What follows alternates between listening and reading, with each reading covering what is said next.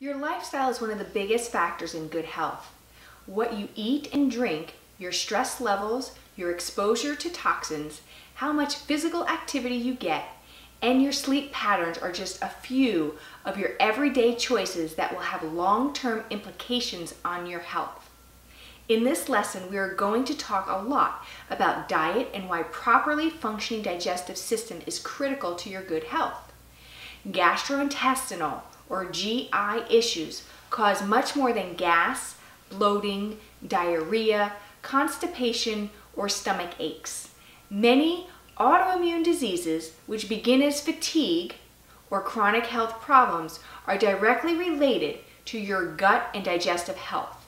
For example, did you know heart disease, arthritis, diabetes, and skin issues like eczema are all related to your digestive system?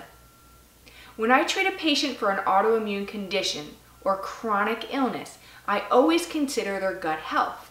It is safe to assume there is an imbalance in their gut, and we need to identify and remove any triggers like food, toxins, medications, high stress, or other lifestyle factors that can contribute to the disease progression.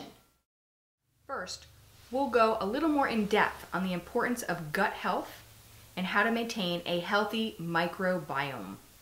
I'm going to share the 5R framework for gut restoration and details on the autoimmune gut repair diet and how it can improve your health. We'll also look at the two biggest immune disruptors, gluten and dairy, and how they could be wreaking havoc on your digestive system, brain health, and ability to heal. Along the way, I'm going to share tips and tricks for reading food labels, some common, some not so common foods you should be eating regularly, and how to advocate for the healthy eating when you dine outside of the home. Let's get started.